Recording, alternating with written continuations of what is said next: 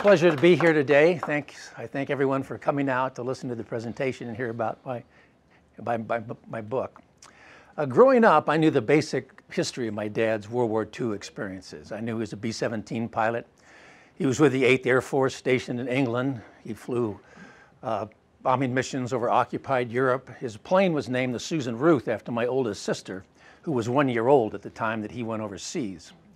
His plane was shot down over Belgium in 1944, and he was missing in action for 7 months. But it wasn't until I retired in 2009 that I actually had the time to really delve into my dad's war history in more detail. It was never my intention to write a book at that time. Really all I wanted to do was read and to organize all the material that my parents had kept from the war years. And there were two really significant items. One was a diary that my dad had handwritten while he was missing in action about his plane going down. And it was absolutely riveting, so much so that the account of his plane being shot down was included in two different books that were written.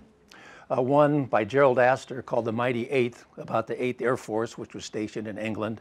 The 8th Air Force was called the Mighty Eighth because of the number of planes they could put up on combat missions, numbering in the hundreds. And in December of 1944, they had 2,000 bombers and 1,000 fighters on one mission. The other book, First Over Germany, was by Russell Strong. It was about the 306 bomb group, which my dad was in. Russell Strong was a navigator in the 306 and became its historian after the war. The motto for the 306 was First Over Germany because it was the first bomb group to bomb a target within Germany. And the other item of great interest were all the letters that my dad had written to my mother during the war. And sitting down and reading those was absolutely fascinating. And I became fascinated with the story of my dad and his crew, and it became my passion. I started reading book after book about the air war over Europe. I went on the internet and spent countless hours doing research, downloading declassified military documents. I started joining a number of World War II organizations. Today I'm president of the 306 Bomb Group Historical Association. Started going to reunions, listening to veterans tell their stories. And then finally in 2012, I decided to write a book. I was actually at a reunion of the 306 Bomb Group in Savannah, Georgia. And I came to the conclusion that the story of my dad and his crew was so unique and so compelling that it had to be told. And people needed to read about it. It took me 4.5 years from the time I started my research to the time the book was published. It took me 12 months to actually write the manuscript and then another 8 months to publish it. I published it myself. I formed a one-person limited liability company and then contracted with independent professionals for all the services associated with publishing a book, such as editing, cover design, interior layout, printing, etc. The book has done very well. It's won 17 National Book Awards since its release in August of 2014, and it's in all the major air museums across the United States, even the Smithsonian Air and Space Museum in Washington, D.C. But I might not have ever written the book if it wasn't for two Belgian gentlemen. The first is Paul Delahaye, seen here with my father in 1994 at the 50th anniversary of the liberation of Belgium and of my dad's plane being shot down. And the other gentleman was Jacques Lelot, seen here with me in 2014 at the 70th anniversary. Both these men were young boys during the war, and they saw firsthand the atrocities that the Nazis committed during their occupation of Belgium from 1940 to 1944. And later in life, they became local historians, and they interviewed quite a few people that were either citizens or members of the Belgium underground and recorded their testimony about the events that took place. I owe them a huge debt because the events that took place and the documentation of those events would have been lost forever if they hadn't have written it all down and provided it to me to put in my book. They're both wonderful gentlemen. Paul actually died in 2013. Jacques, who I'm going to see next month, I'm going back over to Belgium, he's 75 years old. My dad didn't join the Air Force or the Army Air Corps back then to begin with. As a result of President Franklin Roosevelt implementing the first ever peacetime draft in the fall of 1940, my dad enlisted in the Army, and he was stationed at Fort Lewis, Washington. At the time, the U.S. military was woefully weak. They ranked 18th in the world in military strength behind Romania. And as you can see here, my dad wearing this old World War I uniform, they were very ill-equipped as well. 3 months later in July, my dad married Ruth Hempel. She was born in Pasadena, as was I. This is their wedding picture at First Lutheran Church in Pasadena. It was shortly after she graduated from UCLA. My dad was actually born in Norfolk, Nebraska, and then moved to Glendale when he was 13. That December, the Japanese bombed Pearl Harbor on December 7th, and the United States went to war. During the Christmas time of that year, my mother went up to visit my dad over the holidays, and 9 months later, Susan Ruth was born. Well, my dad was feeling a little pressure. He had a brand new bride, a baby on the way, and he felt, how am I going to be able to support my family on a private's pay in the Army? So he decided to join the Air Force, where he could make a little more money, and especially if he could make it through pilot school and become an officer. In June of 1942, he went through pre-flight training here in Santa Ana, and then he went through the various stages of pilot training. This slide's a little difficult to see, but there were 3 basic stages of pilot training. The first was primary, and then if you could make it through that, you went into basic. And in basic, they split the pilots out before they went into advanced training. They either went into single-engine planes or fighters, or they went into advanced 2-engine planes or bombers or transports. Typically, the shorter pilots went into single-engine planes or fighters because of the cramped conditions in the cockpit of fighters. My dad was almost 6'3", so he wouldn't fit in there too well. But also it was determined by personality. The fighter pilots tended to be a little more individualistic, risk takers, a little cocky. And the bomber pilots tended to be a little more level-headed and team players. Here you see my dad in primary training at Santa Maria in California. I think pretty much everyone smoked back then. These are the 3 planes that he flew during the 3 stages of pilot training. At Santa Maria, he flew an old Stearman biplane. And then in basic training, he flew a Vultee Valiant single-wing aircraft. He went through basic in Lemoore, California, and Marana, Arizona. And then in advanced training, he flew a Curtiss-Wright twin-engine plane. He graduated from advanced training in Douglas, Arizona in April of 1943, where he received his pilot's wings and his commission as a second lieutenant. Then he went to transitional training, where he learned how to fly a 4-engine B-17. And after that, he went to operational crew training in Dalhart, Texas, where the various members of the crew came together and they learned to operate as a team. Then on October 21st of 1943, they reported to the 306 Bomb Group at Thrileye, England. This is what the airfield looked back then. It's no longer there. There's a nice little museum there, though. But the countryside pretty much looks the same. It's all farmland, rural, with little country roads running through it. It's very quaint. My wife and I visited there in 2014. Here you see the insignia of the 306 Bomb Group. There were 3 air divisions in the 8th Air Force. They were part of the 1st Air Division, signified by the triangle. And each bomb group had a letter designation. H was the 306th. Some of you might remember or recall the movie 12 O'Clock High, starring Gregory Peck. Well, that was based on a true story about the 306 Bomb Group. The fictitious bomb group in the movie, the 918th, was derived by multiplying the 306th by 3. Okay.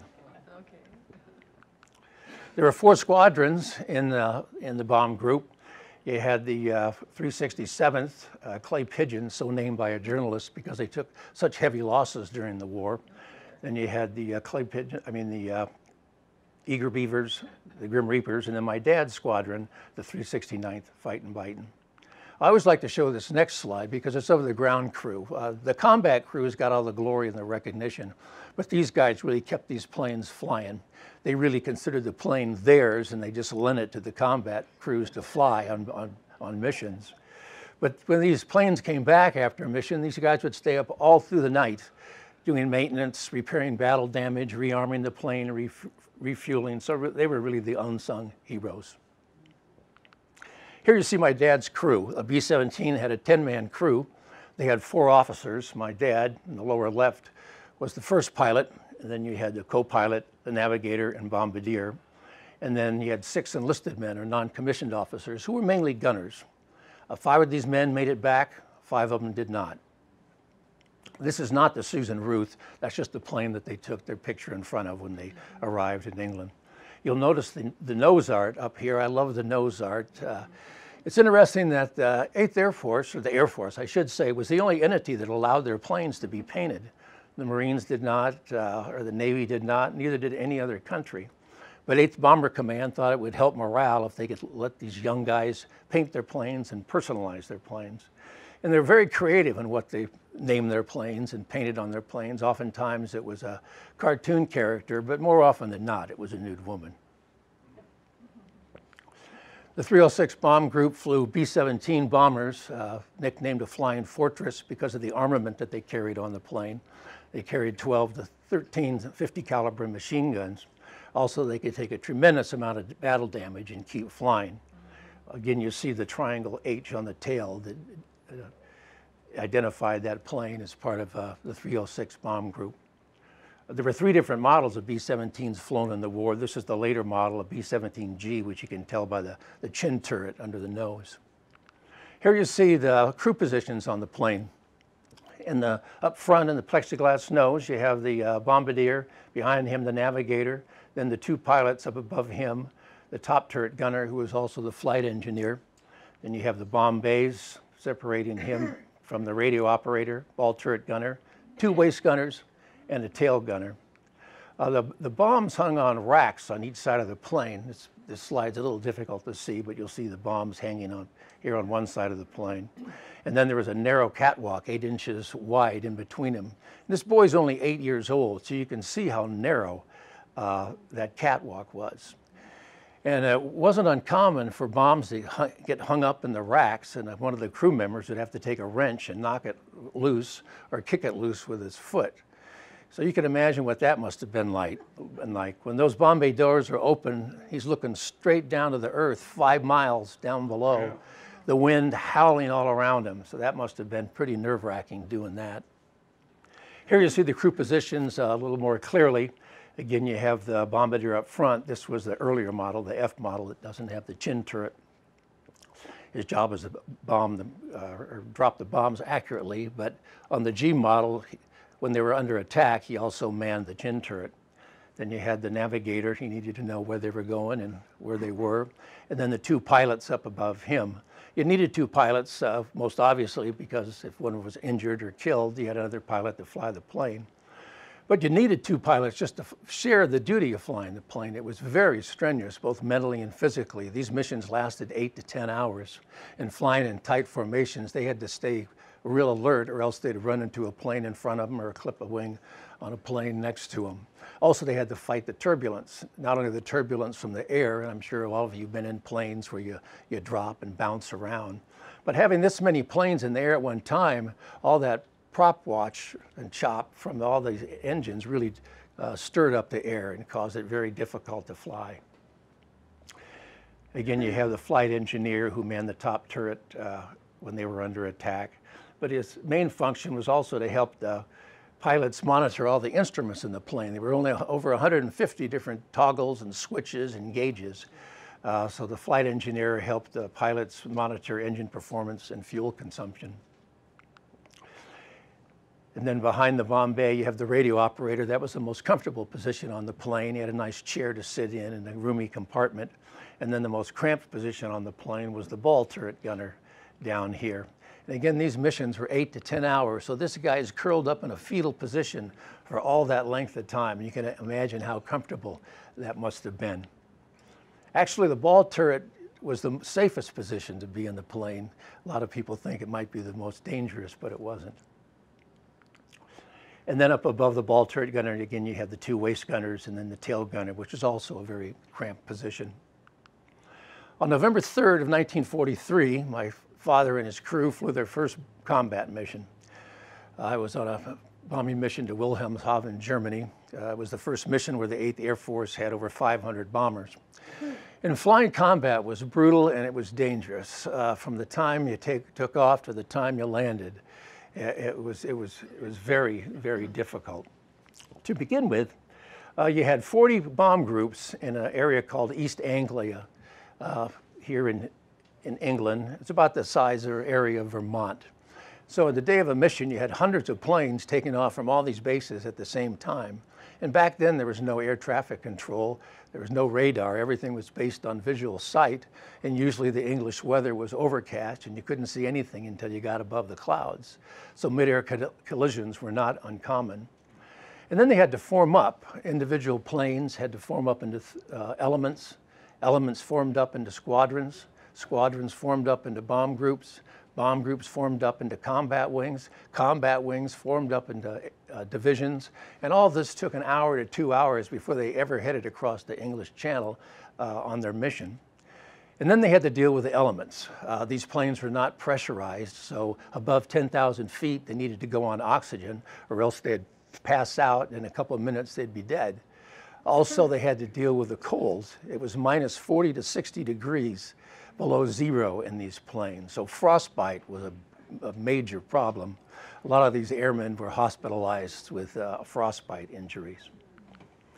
Here you see a waist gunner in a typical combat uniform, has a steel helmet on, tinted goggles because of the brightness at that altitude. Again, the oxygen mask they had to be on. This is a flak jacket. It was like an apron that had metal plates in the front and back to protect them. And you have the thermal fleece-lined jacket, thermal boots and gloves. And you see here the white part, that's a parachute harness. They didn't actually wear their parachutes in the plane because it was too cramped. If they needed to bail out, they had to have the wherewithal to find their parachute and then hook it on the clamps on the back of the harness and then bail out. When they neared the mainland of Europe, then they had another problem, and that was they had to deal with German fighters. The Germans had radar stations along the coast and knew when these formations were going to reach mainland Europe, and those German planes, the Air Force, the Luftwaffe, were just waiting for those formations. Here you have a waist gunner firing his 50 caliber machine gun. Again, his flak jacket here, all these spent cartridges on the ground. They were all clipped together in a belt that would feed the gun here. At the beginning of the war, it was 8th Bomber Command's belief that these bombers flying in tight formations with all that armament could defend themselves against the German fighters, but that turned out not to be the case. In 1942 and 1943, the 8th Air Force took devastating losses. Finally, they gave them some fighter support, but the problem initially was that those fighters, the P-38 Lightnings and the P-47 Thunderbolts, didn't have the fuel capacity to escort the bombers all the way to the target and back. They could make it just over mainland Europe a little ways, and they had to turn back to England. Well, the German fighters would just hover in the air and just wait for them to turn around, and then they'd swoop down on them. Here you see what was called a combat box formation. And this was designed to interlace all the firepower from these planes with the thought that they could defend themselves. This is a box of a combat wing. Within the combat wing, you had 3 combat groups, so the 306 would have been in one box, and 2 other combat groups within those boxes, and then 3 squadrons in boxes inside of those. Here you see a little different view from on top of the formation from the side, and then here head on. Once they got closer to the target, then they had another problem to deal with, and that was anti-aircraft fire. Here you see a German anti-aircraft cannon. They fired shells about 20 a minute, and they were calibrated to explode at the same height that the formation was flying. And when these shells exploded, they were full of all sorts of shapes and sizes of metal, pieces of metal called shrapnel that would just burst out hundreds of feet. They could easily penetrate the skin of these planes. The aluminum skin was so thin you could take a screwdriver and just poke right through it. From a distance, the flak, it was called, it was an abbreviation of the German word for an aircraft cannon. They looked like little innocent black puffs, but as you got closer and closer, those puffs got bigger and they started rocketing these ships. You can imagine the adrenaline in these airmen when they saw those shells exploding up ahead and knew they had to fly right into them. A direct hit it would basically disintegrate the plane and it'd disappear. If it hit a wing, it'd knock it off, they'd drop like a stone. So they always had that fear. They hated the flak more than they did the fighters, because at least the fighters, they could fight back. As they got very close to the target, they reached a point called the IP, the initial point, and that's where the first pilot gave command of the plane over to the bombardier, who flew the plane through this device called a Norden bomb sight. It was revolutionary at the time. It was an analog computer that could calculate the speed of the plane, crosswind, the wind speed, so the bombardier could accurately drop the bombs. Here you see the bombardier looking through the crosshairs of the Norden bomb sight. When he dropped the bombs, he would yell bombs away, and then the first pilot would take control of the plane again, and then they would all peel off and go to a point called the rally point, where they'd try to form up again and then head back to Europe. It was on a mission to Frankfurt on February 8th of 1944, when my dad's plane dropped his bomb successfully, but their bomb bay got hit by flak and they couldn't get the bomb bay doors back up. And as a result, that caused a drag on the plane, and they lost airspeed and couldn't keep up with the formation heading back to England. And they were picked out or singled out by two Focke-Wulf German fighter planes who came in and swooped in to attack the Susan Ruth. And in the ensuing air battle, the Susan Ruth was shot down, although both those German fighter planes were shot down as well. One piloted by Siegfried Merrick crashed, and he died in the plane. The other was piloted by Hans Berger, who bailed out, and he made it through the war. When I was doing my research, my wife asked me one day, well, why don't you try to find the German pilot that shot down your dad's plane? I thought, well, there's no way I'm going to be able to do that. It's a crazy idea. But being a good husband, I listened to my wife, and lo and behold, I found Hans Berger. And fortunately for me, he became a translator after the war and speaks perfect English, so we communicated by email and over the phone. And he gave me some wonderful insight about what it was like to go up against the 8th Air Force. Here you see a picture of the Susan Ruth after it came down. This picture was taken by an unknown Belgian. There's over 200 time period photographs in the book of the people involved and the places where the events took place. The helpers of my dad sent him a tremendous amount of pictures from the war, and also the two Belgian gentlemen I mentioned, Paul Delahaye and Jacques Lelot, provided me with lots of pictures from that time era as well. My dad, being the first pilot and commander of the plane, was the last one to bail out. Again, this picture was sent to him by one of his helpers, who actually helped him out of these trees. His parachute came down. It was around noontime, and they got hung up in the trees, and he was dangling 20 feet off the ground and couldn't get down. Fortunately for him, there were a couple young Belgian farmers that saw his plight. They went back to the farmhouse, got a ladder to help him down. They told him to stay put until nightfall, because there were German patrols combing the area looking for these airmen that had bailed out. That night they came and got him and took him to this farmhouse, which is still there today. It's right on the French border. In fact, these trees are in France. He stayed there one night. They didn't think it was safe for him to stay there any longer than that one night because of the German patrols in the area. And a Belgian customs officer by the name of Paul Tilqueen came and got him on a tandem bicycle. He brought another uniform that my dad changed into, and they headed out. It was pitch black, middle of the night, raining cats and dogs, and my dad had shrapnel wounds in one leg, so he could only pedal when the pedal came around with his good foot or his good leg. They came to a hill, and he wasn't able to pedal anymore, and so they had to get off and push the bike up the hill. And at the top of the hill was a cabaret or a little cafe. The lights were on, music was playing, there was laughter coming out of the cafe. And when they got up near it, two German officers came walking out with young girls, their arms around young girls. One of them came up to my dad, put his arm around him and asked for a light for a cigarette. My dad couldn't speak any German, so he was scared to death. Fortunately, Paul could, gave him a light, and the Germans let him go on their way. I guess they were too drunk and too interested in their girls to pay these guys much attention. And my dad had several close calls, almost being captured by the Germans, which are described in the book. My dad became good friends with Paul and especially his wife Nellie. Paul was arrested and sent to prison and tortured. He narrowly escaped being executed, but it did break his health, and he died in his mid-50s. From there, my dad was moved around from place to place. How long he stayed in any particular house depended on how brave the people were that lived there, and also how dangerous the underground thought it was for him to stay there. Here you see two of his helpers, Ghislaine Bayou on the left and Jeanette Godin on the right. Jeanette's husband was a captain in the French army. He had been captured by the Germans and spent the war in a prisoner of war camp. But my dad corresponded with these helpers after the war.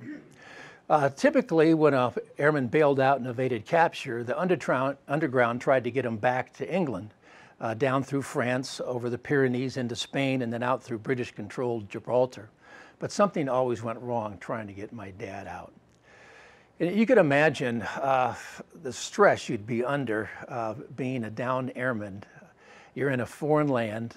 You don't know what happened to your crew buddies. You can't speak the language. You can't communicate back home. And at any moment, the Gestapo can come in on and raid the house and arrest you and either send you to a prisoner of war camp or you could be shot. So finally, my dad got tired of hiding. So he decided to join the French resistance, the group called the Maquis. They were a guerrilla group that harassed the Germans, sabotaged convoys, executed, or not executed, but shot German officers when they could. This was the farmhouse that the Maquis group stayed in. This was actually just across the border in France. And this farmhouse is still there today. My dad stayed in the upper rooms. Another little vignette is one day my dad was shaving. He just had his skivvies on and shaving cream in his face, and the German troops came up the road, and he had to jump out the windows there and hightail it into the woods. Whoops. Sorry about that. Here's another pretty incredible picture. It shows my dad jumping out of a Jeep with the Maquis group on one of their escapades and fighting the Germans. Finally, my dad was liberated on September 2nd, 7 months after he was missing in action by Patton's Third Army when he came up through France after D-Day. He was liberated in a little French town called Trélone. Some of you might realize that Brussels is really separated in two parts. The upper half is called Flanders, where they speak Dutch, and it's rather industrial, the larger cities. And the lower half of Belgium is called Wallonia, where they speak French, and it's very rural, all farmland, and just basically made up of little hamlets and villages. And my dad's plane and most of the crew came down right around here, again, right at the French border. My dad was hidden in Charleroi for a little bit. That farmhouse where the resistance group was right over the border, and then Trélone was right about here. I've been to Belgium 3 times. It's a wonderful country, and the people are just wonderful as well. To this day, they're so thankful and grateful for the Americans coming to their rescue and liberating them from Nazi occupation. They have celebrations there every year. This is a poster from 2014 when I went back. And the celebrations last several days. They erect a huge tent. This is just part of it that can seat hundreds and hundreds of people, and we have a grand old time. You have dances, band concerts, they have lunches and dinners. All the local helpers dress up in World War II vintage uniforms, and the local beer Chimay flows freely. Everyone has a real good time. They also have ceremonies at various memorials around the area. This is the one at Cendron, which is right at the French-Belgian border, where the 9th Infantry, the U.S. 9th Infantry, first crossed over into France to liberate Belgium. And all the local villagers come out, all the local dignitaries are there, the U.S. Army, the Belgium military, French military. In 2014, even the U.S. ambassador to Belgium, Denise Bauer, came down, and she invited me and my family over to her residence at the embassy in Brussels, which was very special. They also have ceremonies at this memorial, which is the Susan Ruth Memorial. It's in the little village called Mackinoise, pretty close to where the plane came down. On the front are plaques that have the names of the crew, their ages at the time that they crashed down, or bailed out, or were shot down, and their positions in the crew. This is Hans Berger today, that German Luftwaffe pilot that shot down my dad's plane. He's 92 years old. He lives in Munich, Germany. I'm going to go visit him next month and film him. I've never met him in person. This picture was taken by my youngest son, who happened to be in Germany. My dad wanted to visit the World War II memorial before he died. So I accompanied him on a reunion for the Air Force Escape and Evasion Society back to Pennsylvania, and we took a bus down to Washington, D.C. It was just before its official dedication in 2004. My dad wasn't the last crew member to die, but he was the oldest crew member to die at age 91. And virtually all of the World War II vets are in their 90s today. At one time, there were 16 million World War II veterans, and today 95% of them are no longer with us. There was no other event in history that affected more people than World War II. 60 million people died, millions more were wounded, millions more homeless and displaced. It changed the course of America and the world forever.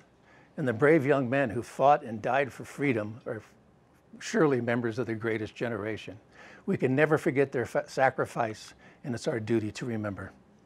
Thank you. Wow.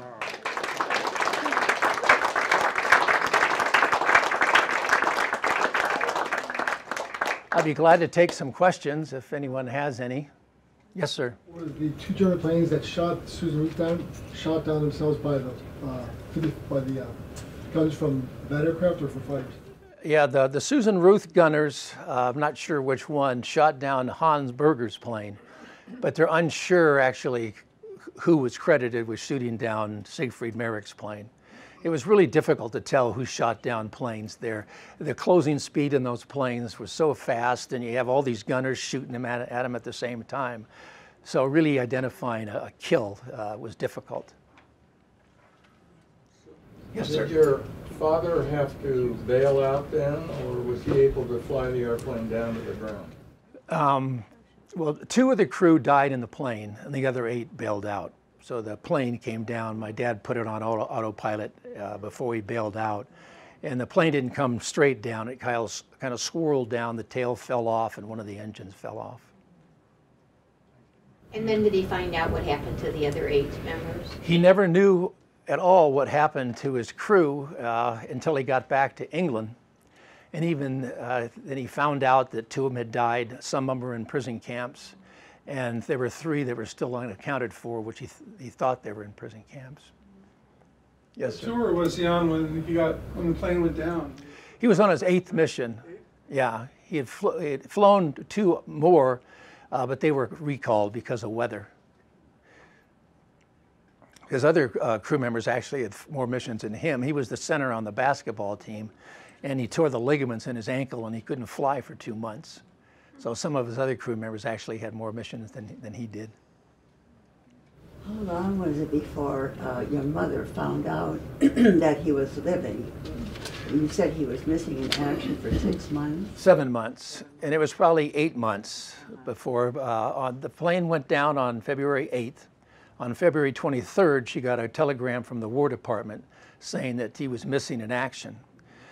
And that April, my other sister was born. So my dad didn't even know he always thought he was going to have a boy. In the letters, he always called the baby Steve or Stevie, but it turned out to be Nancy. And then my mother didn't know that he was alive until he came back to England in September, and he sent her a telegram. With those tight formations, how were they able to not shoot each other? That's a good question, and it comes up all the time.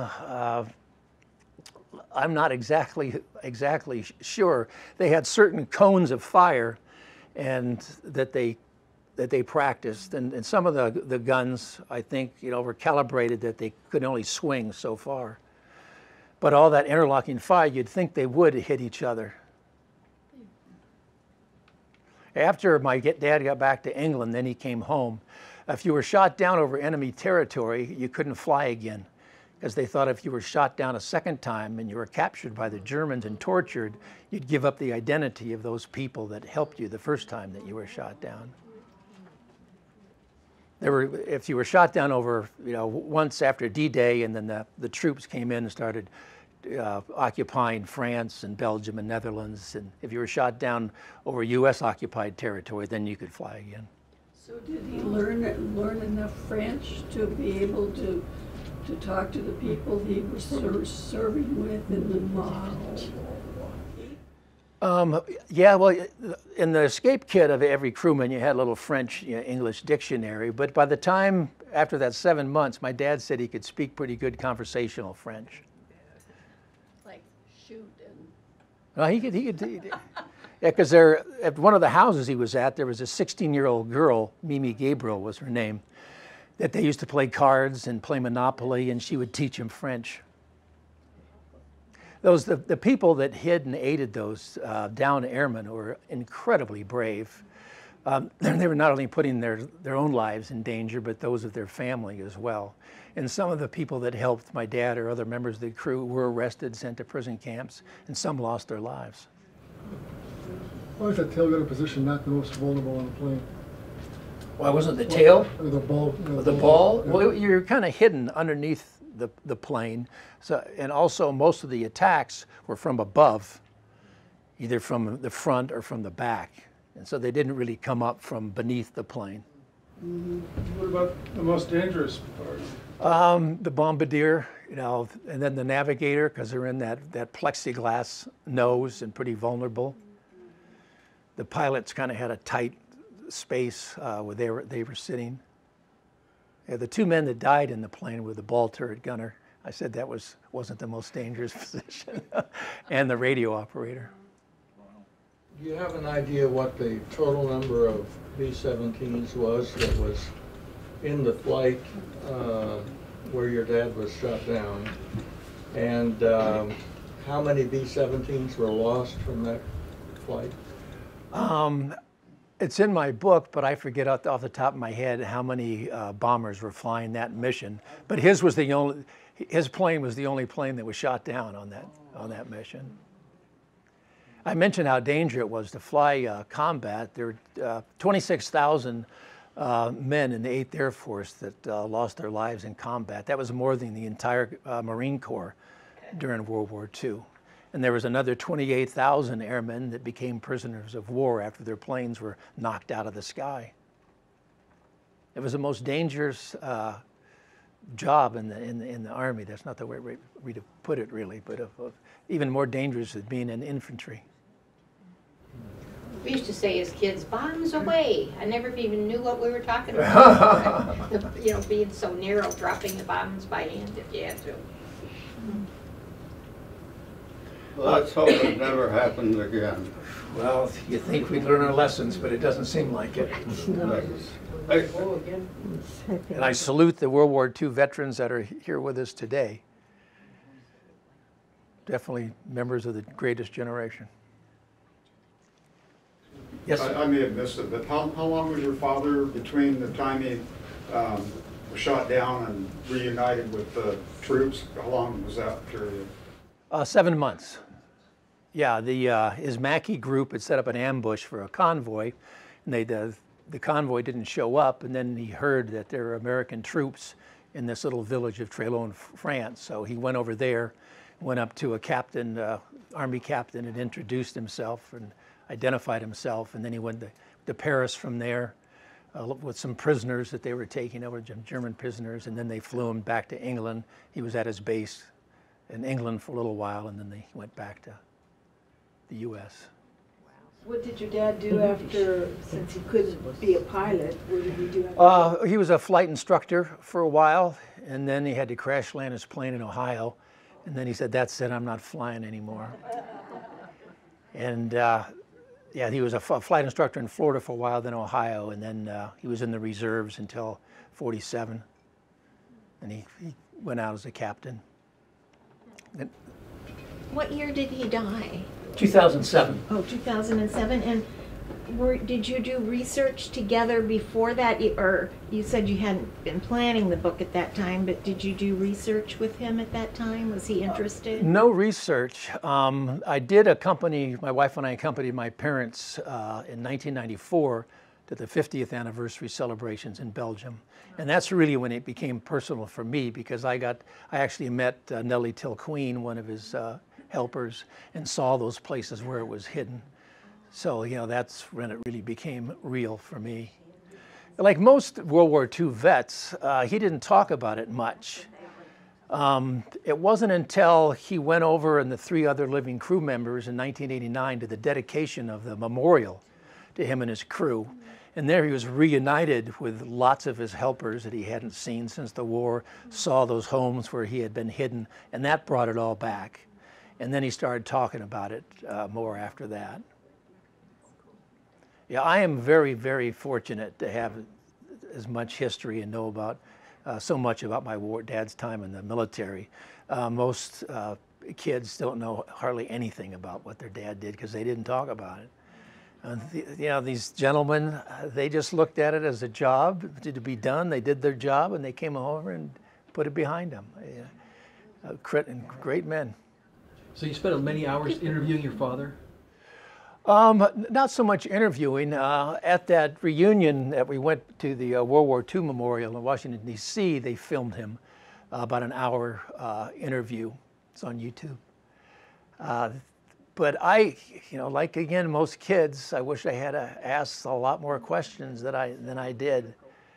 You know, I have a whole list of them I could have asked him. But from all the letters that he wrote to my mother, and he was very candid in these letters. He talked about combat missions. He talked about what life was like in London, what life was like in the base. He talked about escapades that some of his crew members would get in. So I learned a great deal from those letters. And then he would talk about it, the trip to Belgium. And then some of the other surviving crew members wrote kind of recounts, not diaries per se, but different letters. And then all the research that Jacques Lelot and Paul Delahaye did. So you're the youngest child? Yes, I wouldn't be here if my dad hadn't come back. My mother said it was the best mistake they ever made.